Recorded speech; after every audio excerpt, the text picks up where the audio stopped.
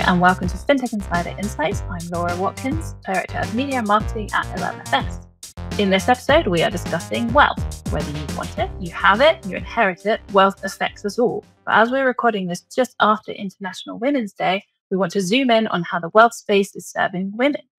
Women have been traditionally underserved in this space, but as wealth management solutions move into the digital world, we want to know what opportunities this creates to provide effective and appropriate tools to support women through all stages of their wealth journey. So we're going to look at how the current landscape shapes up, the challenges this creates, and what is being done to address this. Firstly, joining me today is Nadine Timmer-Bodenstein, Ventures Product Lead at 11FS. Welcome back to the podcast, Nadine, all the way from South Africa. Very exciting. What have you been working on recently, apart from enjoying the sunshine? Thanks, Laura. Well, quite topical, actually. I'm currently working on a project focused on the wealth management industry. So delighted to be here today to discuss that in detail and specifically the role of females in that industry. Exciting. And we are also delighted to welcome to the conversation Laura Pomfret, co-founder at Financielle. Great to have you with us, Laura. For the listeners who don't know, please tell us more about you and what you do. Oh, I'd love to. So I co-founded Financielle a couple of years ago now with actually my sister, Holly Holland. And Financielle helps women globally take back control of their money. It takes them on a money journey right from the very beginning where, you're trying to work out how to take control and all the way up to, wealth management and leaving a lovely legacy. Amazing. So you are the best person to have this conversation with today. Thank you so much for joining us.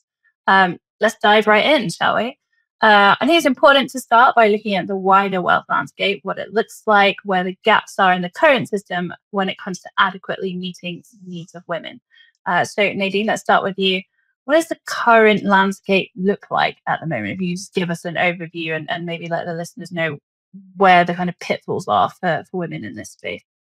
Yeah, of course. I think it's probably quite useful to paint a bit of a picture around the players in the wealth management landscape, incumbents versus fintechs, and how historically and more recently they're trying to address these needs differently. So I suppose on the one hand, we've got our kind of large incumbents, the likes of UBS, Coutts, Investec, etc., who offer that full advisory service. Their service is very much defined by kind of high touch points, human-centric, personalized service, but at the same time, very much founded on that legacy tech architecture.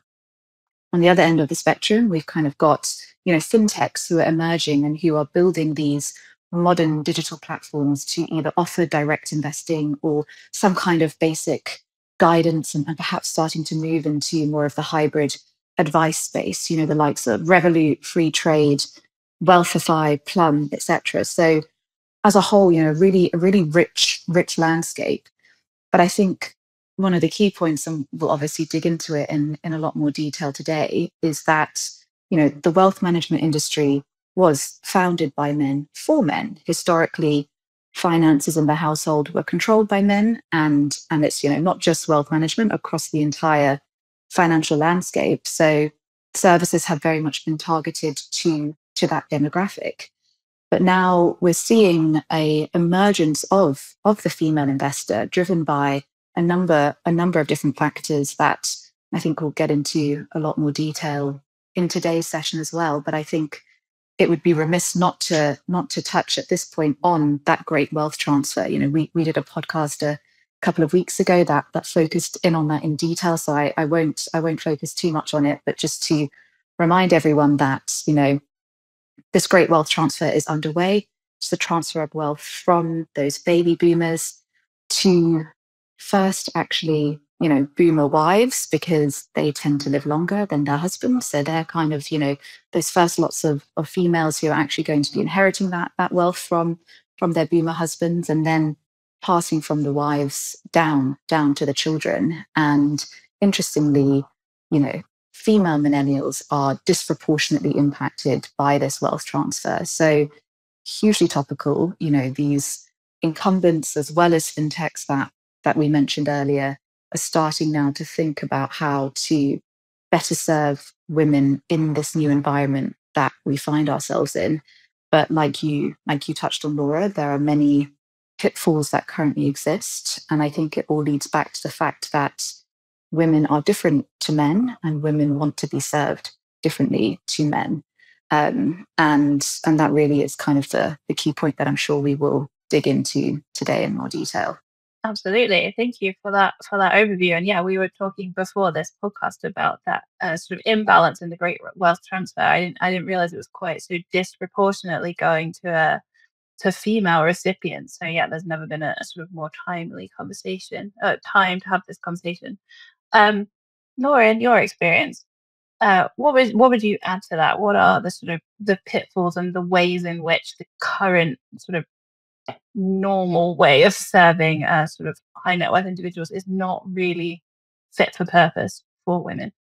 I think it's from a very archaic time. I think, apart from the challenger banks in terms of, the Monzos and the Starling and the Revoluts, and they're the household names that you see, personal finance has still very much been the same way for such a long time.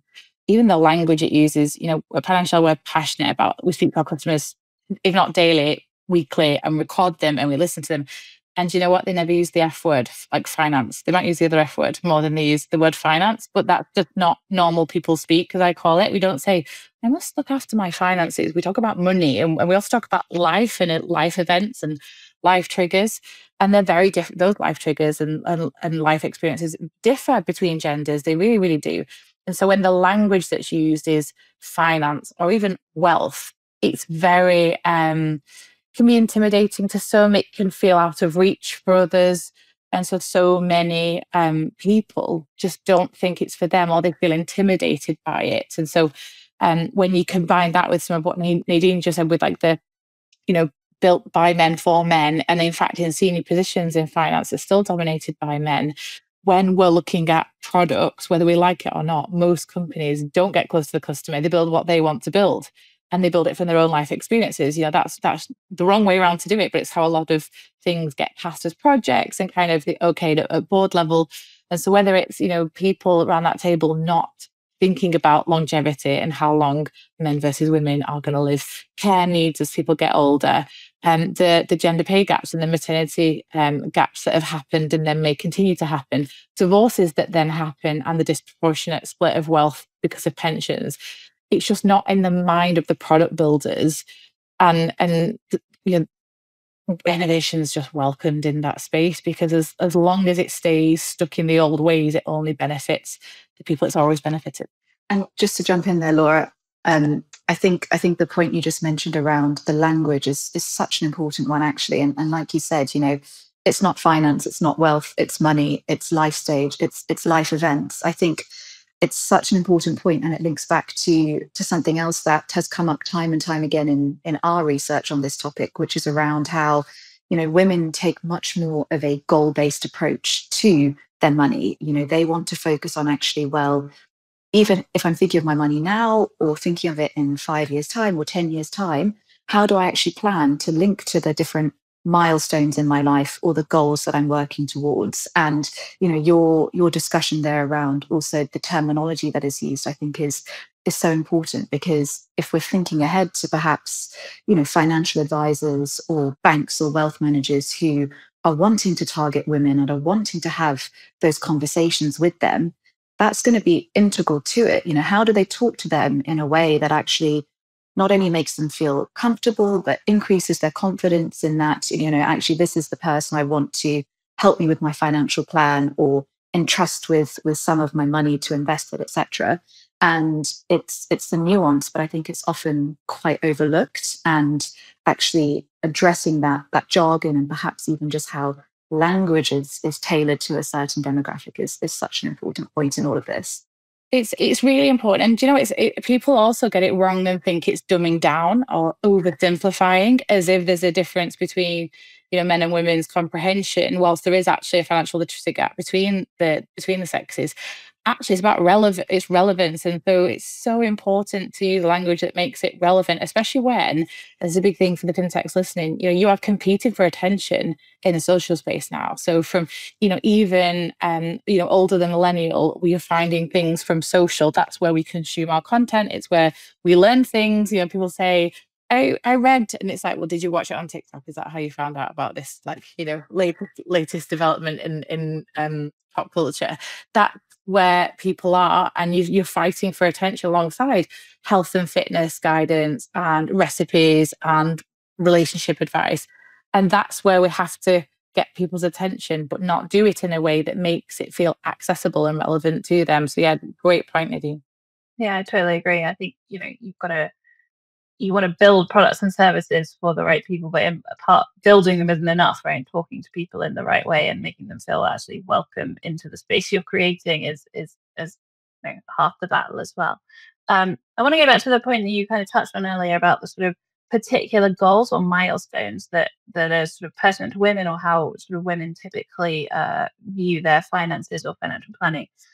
What would be a kind of common example of those milestones, and how are they not currently being supported by the products on the market? Absolutely. I think the first kind of insight I want to give, which is perhaps slightly nuanced and not necessarily directly answering your question, but I think it's important for the kind of wider context, is one of the fintechs that I follow with great enthusiasm is Ellevest. It's a US-based fintech focused on empowering women through giving them back control of their money. And they recently released a report that kind of focused on some of the research that they had done recently. And one of the key points that they spoke about was around money confidence, and actually the money confidence gap. And specifically, what is relevant in the money confidence gap is how inextricably linked money confidence is to the gender wealth gap. And their key insight was that, and it actually relates back to the great wealth transfer that we touched on earlier, that there's basically a fundamental shift that occurs when women receive a financial kind of windfall, if that's an inheritance or a bonus or something, they kind of receive this chunk of money. And what happens is that their money confidence improves. And I think it's really important, because actually one of the key issues in this is actually that, we know that there are disparities between female income versus male income. I think the stats that I read earlier today in a Boring Money report is that kind of the average income for women in the UK is about £24,000, and for men it's £32,000. So already, women are kind of starting at a different point to men. It means that their money confidence is not as good as men. And now we know through the Ellevest research that actually when they receive that windfall, their money confidence increases. So that's all to say that actually that in itself is a milestone. If women inherit money in whatever format it may be, that immediately changes their psychology.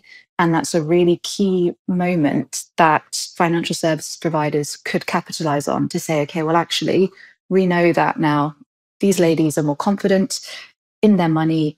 This is a chance that we can actually help them to plan for the future, plan for the goals that they want. But I suppose circling back to your original point around, well, what are some of those goals? What are some of those milestones?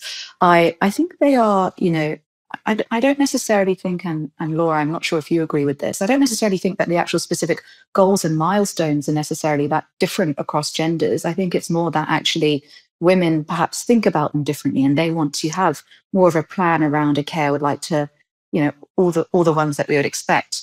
Buy my first house, pay down any debt I have, whether that's student loans or other debts, plan for, my first child, plan for the future, et cetera, et cetera. So I think it's very much just understanding those goals, but on a deeper level. We speak about customer jobs to be done in all of the work that we do at 11FS. And it's, well, actually, is it buying that first house, or is it creating a home that is going to store the memories for your family in the future? So kind of again goes back to what we were just talking about around terminology and, getting that level deeper, not just kind of sitting at that surface level, but really truly understanding your clients on that deeper level, so you can work together with them to help them achieve those goals.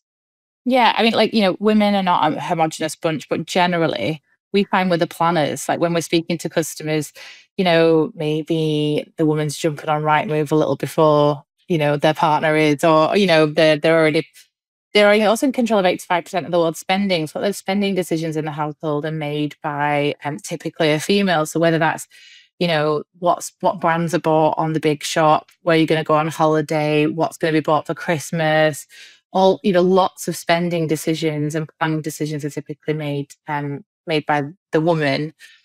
And so when you find that, it's just interesting then when it comes to planning and where things land in the order of life. Then I guess the next point that's really, really important that people don't really think about is the overwhelm of that.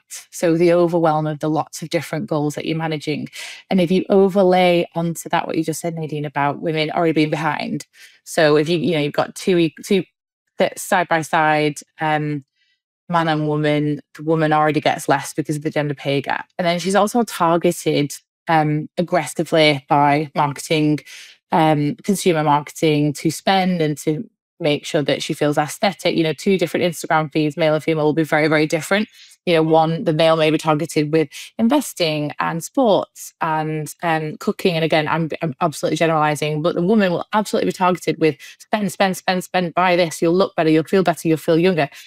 And so there's no right or wrong, but when you bring all of that together and then you expect a woman to feel comfortable and have that money confidence to invest, she's got a lot more at stake. She's got a lot more to lose. She needs a bigger pot and she's got less money to build it with. And what's interesting is the earlier, obviously, as we all know with compound interest and just your investing muscle, the earlier you can get a woman to do it, or anyone to do it, the better. But earlier, there's just a lot more goals floating around. And I feel like if providers, incumbents or challengers, bearing that in mind, and that's what I think we do really well, we go right to the beginning and go, okay, well, what has this person got on in their head? The life admin, the choices, the things they should do, the things they want to do, the best practice, the impulsivity. And how do we build a plan that lets them feel like they can enjoy today, feel like they can enjoy next month, but also know that in 50 years' time, they're absolutely sorted as well?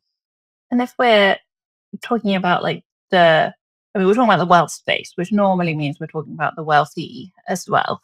Those who already have money or are about to come into it in some way. Does that approach change, or do the goals and sort of outgoings and things that they have to keep track of just get more complicated? Laura, if you start us off there. Well, so we have, a very wide spectrum of users that use Financielle. We have people, I had a call today, someone on universal credit trying to manage getting to the end of the month with enough money. And then there's other people in their 40s and 50s who are planning for a really, really good retirement, actually. They still find it overwhelming, though. It's really interesting. There's lots of other competing elements at play for them. But actually, there's a segment of, high net worth individuals who have a real issue with trust in the wealth management industry. So nowadays, I'm not giving credit to women in years gone by, but more and more you demand better from your service provider. And if you are already wealthy, or if you've had a wealth event, a divorce, an inheritance, then actually you want to speak to someone that you can trust, or buy from a brand that you can trust. And lots of them, the feedback we get is they don't see someone like them. They see, typically a middle-aged white man the other side, and they might be spoken to in a particular way that doesn't make them feel comfortable. And I've seen this time and time again, and I cannot understand why the industry gets it wrong now. So many people do get it right, and there's some amazing, financial planners, but there's this uncertainty around people that have the wealth, that want it organized in a way that suits their needs now, helps out people, gives, and they just don't get the service they want. Yeah, I think, Nadine, we've talked about that before, right? People who come into money often immediately move away from the provider that was providing or the services to the person who they maybe inherited from or something. Can you tell us more about why that might be? Yeah, absolutely. It's actually also very topical. We've been doing quite a lot of research internally on the kind of financial advice space specifically. And there are just some quite interesting, I suppose, demographic factors at play there as well. So like you touched on, Laura, the reality is the majority of financial advisors or wealth managers are male. Interestingly, and perhaps you didn't know this, but 76% of them plan to retire in the next decade. So it's, kind of a older male-dominated industry as it is, we've also found that I think it's something like only 5% or so of the financial advisors, wealth managers that we've spoken with actually have a specific strategy in place to target female clients, to kind of bring in those, next generation clients as they refer to them. And the stat that Laura was referring to is that over 80% of beneficiaries do end up switching away from, perhaps the original family advisor for a lot of those factors that you just touched on. They feel like actually the advisors are not prepared to serve them in the way that they want to be served, given their priorities, given their much more confident use of technology. And I think the key point there is around what we've seen is, this new demographic of investors, they seek that kind of reassurance or guidance from an advisor, but at the same time, they are quite independent and they want to be kept updated. That's quite in contrast to, let's say, a lot of the baby boomer wealthy people who we've spoken to, who are much more, I've got my financial advisor or my wealth manager. I trust them completely. I want to take that hands-off approach. And, I'm very happy with my quarterly and an annual check-in with them. It's a very different way of servicing your clients almost. And that's just been a really, I suppose, an important insight that we've been uncovering, which then links to, well, with these shifting demographics, with the rise of the female investor, with, advisors getting older and not necessarily having this strategy in place, how do you begin to address this? And I think, Laura, you touched on it earlier as well around, well, what about kind of the high net worth individuals? What about the wealthy individuals already? The other thing that was interesting is in our discussions with financial advisors, their strategy at the moment for targeting, younger or female clients is to rely completely on the children of their existing clients. They have no proactive strategy to actually go out and try to market themselves to a new base, which on the one hand, I suppose if that works for them, great. But there are many different ways to become wealthy. Inheriting wealth is one of them, but actually that almost then forgets about an entire other segment of females who, might be at the start of their professional journey, but actually in the future are going to earn a lot more money and are going to need kind of help. How do you actually target those? Because perhaps their parents aren't super wealthy and they're not due to inherit a lot of money. So there are lots of nuances, and I think lots of ways in which the industry and kind of the advisors specifically have to start tackling these issues.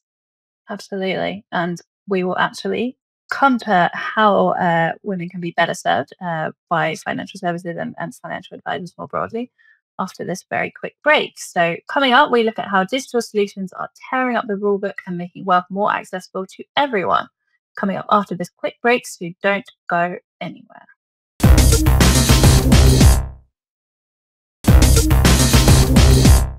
Welcome back to Fintech Insider Insights, where we are taking a closer look at how wealth management has or should be serving women. I think we've agreed that women are not currently getting everything they need from these services, so what can be done about it? Laura, from your experience of running Financielle, what sort of products and services are most important to your users, and why would that be? Well, there's a segment of our users who are typically high net worth individuals who already have typical products and services, whether it's ISAs and the relevant tax wrappers and extra top-ups. And actually what they would really benefit from, and we touched on it just earlier, is that extra personalized touch. Is someone going to help them manage their SEIS allowance and take advantage of that? And what about planning for children, and what are planning for wealth transfer to children, and what can you do in that space? But the majority, so our user typically is a woman aged 25 to 50, still got quite a lot of working years ahead of her, and an average to higher earner, higher income taxpayer. So certainly not necessarily a high net worth individual, but possibly on the path to it. And what's really interesting is they're not looking for products and services, really. They're looking for tools to help them with certain events, which we touched on. So whether it be, I keep hearing this thing called an ISA, or not really understanding that actually you've got a pension through your employer, but you can get a SIP. And a SIP, just what the hell is a SIP to them? They don't know, they don't understand it. And so what we spend a lot of time doing in our content is, we call it like the daily light bulb moments, but not making a woman feel, firstly, that she has to learn. Because I'm sorry, I really, really take issue with a wider industry, which is obsessed with webinars to teach women about investing. And there's no equivalent for men. It's that this is how women are going to get ahead. We have to learn everything. When have you heard in nutrition or fitness that you have to go train to be a PT to know how to be good in the gym? We've got this view that learning is great and we all want to consume content that feeds us, but make it relevant and make it every day and don't make it overwhelming. Because as we talked about earlier, the woman's busy. So to go expect her to go and do a load of webinars to learn every single thing about finance, it's just not appropriate, and it's not needed. It's well intended, but actually we find it really important. And we don't do actually marketing partnerships and product partnerships and affiliates. It's something that we get asked about a lot and they will do in the future. But it's really important for us that we connect a concept with a product. And so talk about the gender pension gap, talk about how you want to feel like you are secure in retirement, talk about how you want to build wealth and watch it grow in the background. Because in our app, we have actually a monthly net worth tracker, and everyone kind of stamps their net worth once a month. And one way to do that is a pension. And did you know you can put money into a SIP, which is personal pension, which is just an investment account with a pension wrapper. And when you kind of break it down like that, you end up being able to connect a customer who wants to buy a home or wants to have investments for children, or who wants to grow their own investments and net worth with the right product at the right time. And then once you've kind of done that once and help them understand that automating is really, really helpful and just letting it sit in it going. The biggest decision for one of our users is to just open the thing. And once you've done it, it just is kind of done. And actually, a bit like a passport renewal or something, you probably built it up to be something a little bit more complicated than it actually is. And I feel like that's what we found about what's been more important to our users. It's what can help me solve this problem, and it's another thing off the list. Yeah, I mean, that's such a great point about the learning, and particularly the sort of analogy around being a PT versus being good at the gym. Like, I think that's such an amazing point. And Nadine, would you say it's sort of almost about putting the services into financial services rather than focusing on products when it comes to this kind of more coaching attitude to service providing? Absolutely. I think ultimately, the entire discussion that we've been having so far, you'll notice that we haven't focused on the actual financial products per se, because like Laura said, that's relatively straightforward. Once you actually know what are the goals that you're trying to reach, there's kind of a set number of ways in which you can do that. I think from a product perspective, perhaps the one that is worth calling out is around sustainable investing, because we also know that women like to take more of a kind of values-based approach to their money and managing their money. And if something like sustainable investing is one of the values by which they live, then of course those types of products are going to grow in popularity, and it's going to be something that kind of women are more interested in. But like you said, it is much more around the service angle. How do we better serve women so that they feel like they have the information that they need to confidently take the decisions that are going to help them on their journey to achieving those different goals that we've kind of spoken about already. And at the top of the show, you were kind of outlining the landscape and talking about the sort of the old school, more analog providers versus some of the more digital providers coming through. Does that sort of truly digital segment of the market have more of an opportunity to kind of address the gender disparity in wealth management, do you think? It's a tough one. I think to be honest, there are opportunities at both ends. I think it's always going to come down to who does it faster, who does it better, and who does it in a way that actually meets the needs of the female investors that we've been discussing. The one thing I know for certain, and this has been confirmed through kind of all of our research, and I think Laura has also touched on it from Financielle, is that it can never just be completely digital. Time and time again, when we are testing concepts with customers or, putting potential propositions in front of them, we get the same feedback, which is, love the digital tools, love the fact that I can kind of control this, but I'm always going to need a way to validate something or confirm something, or even if it's just I like to know that there is someone there in case I need them. So I think that's really important. I never think it's going to be, perhaps for some people, I shouldn't say for everyone, but I think for a lot of people, there's always going to be that kind of need for a bit of a human touch, but with the digital services to really encompass everything that we've discussed and kind of provide that tailored, personalized service that can be augmented by the human at key touch points when it's most necessary. Because ultimately, we've probably all been in that position. If you are making a decision that involves a lot of money, you do want reassurance. You don't just want to press a button and hope for the best and hope that you've made the right decision. You want to be able to sense check it with someone. And whether that's, an advisor on a banking app, whether that's your friend, whether that's your dad or your mum, there's always going to be that level of human interaction that is needed, even within digital services. And Laura, you're nodding there. I was going to say, do you see that from your side? That's actually, does that skew even more to adding the human element for women over general population? Yeah, I don't know if it skews more. I feel like there's just more. I've always talked about there's more at stake for females. There's more to lose. There's a greater risk generally in for a lot of women in putting more money into wealth and wealth creation and wealth growing, I guess. But what's really interesting is the digital services, you can scale some of these initiatives much more quickly. So what I do like about, and we, Nadine referenced Sally Cortex, Ellevest, and they were the first investment platform because they're a hybrid. So you can have a digital investment membership, and you also can have discounted access to US planners, and you get at least an algorithm that's built to meet a female's lifespan, which is something that the rest of the world has still not caught up on. And most pension algorithms are based on an average lifespan, which obviously is too short for a female and doesn't look at the things we talked about earlier, like life events, caring needs, extra help needs that a woman may need, throughout her later years. So even on a digital level, you can actually have quite a big impact if you design a product with the end customer in mind, and 50% of your customers are female. So that's one big win that a lot of people and brands and companies can get if they focus in. It's not a niche, it's a big part of the population, and no one's doing it well. Almost no one's doing it well. And so people like, I've got to say, people like PensionBee actually are really leaning into a lot of the stuff we're talking about. They've got some really good stats around balancing their ratio of females to male investors. But then I think humans buy from humans, and the sums of money we're talking about is whether it's a house purchase and wealth creation that way, or whether it's pension pots. It is in our inheritance. It's the biggest chunks of money we will ever manage in our life. It's bigger than a decision about a car or a holiday.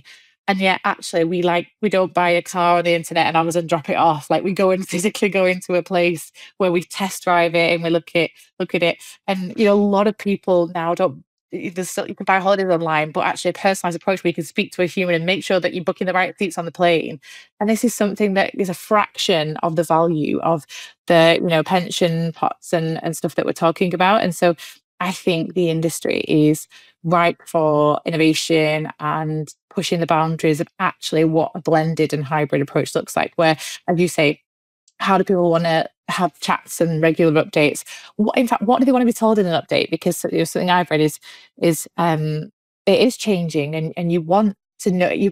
We're a bit more conscious about, well, where is it? Who's it with? Like, is it funding things I don't want to fund? Is it funding good things? What are your fees in it? What value are you bring to the table? And all that can be done a lot better. I think it's a massive opportunity for innovation in the space.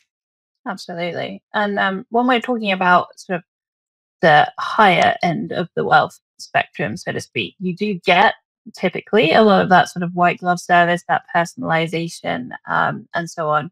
And some of that is presented to you in a sort of status, of banking at Coots and having the gold card and going to the fancy building and, being taken out for lunch by your financial advisor or whatever it may be.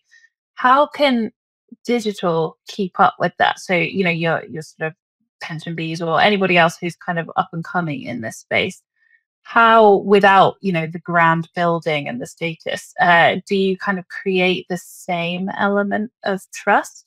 Nadine, is this something you've come across in your research?